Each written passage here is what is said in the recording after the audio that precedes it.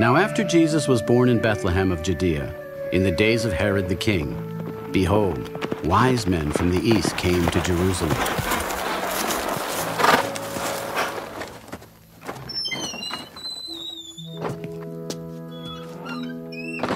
Where is he who has been born King of the Jews? For we have seen his star in the east and have come to worship him. When Herod the king heard this, he was troubled, and all Jerusalem with him. And when he had gathered all the chief priests and scribes of the people together, he inquired of them where the Christ was to be born. In Bethlehem of Judea, for thus it is written by the prophet, "But you, Bethlehem, in the land of Judah, are not the least among the rulers of Judah. For out of you shall come a ruler who will shepherd my people Israel." Then Herod, when he had secretly called the wise men, determined from them what time the star appeared. And he sent them to Bethlehem. Go and search carefully for the young child, and when you have found him, bring back word to me, that I may come and worship him also.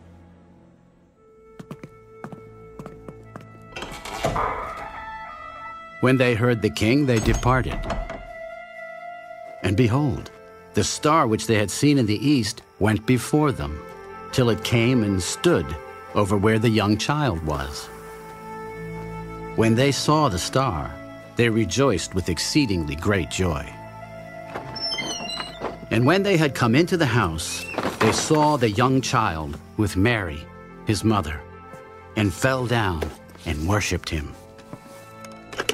And when they had opened their treasures, they presented gifts to him, gold, frankincense, and myrrh. Then, being divinely warned in a dream that they should not return to Herod, they departed for their own country another way. Now when they had departed, behold, an angel of the Lord appeared to Joseph in a dream. Arise, take the young child and his mother, flee to Egypt, and stay there until I bring you word. For Herod will seek the young child to destroy him. When he arose, he took the young child and his mother by night and departed for Egypt, and was there until the death of Herod, that it might be fulfilled which was spoken by the Lord through the prophet. Out of Egypt I called my son.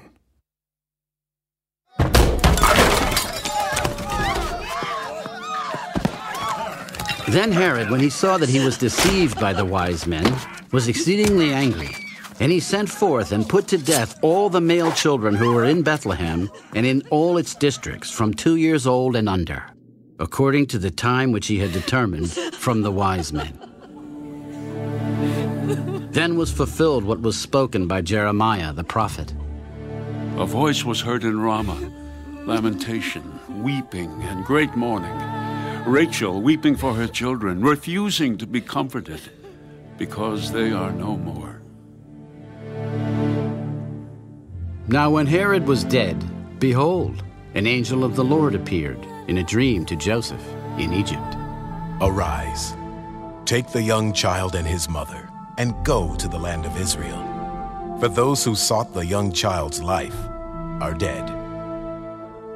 Then he arose, took the young child and his mother, and came into the land of Israel. But when he heard that Archelaus was reigning over Judea instead of his father Herod, he was afraid to go there, and being warned by God in a dream, he turned aside into the region of Galilee.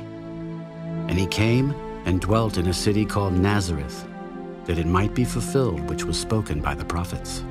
He shall be called a Nazarene.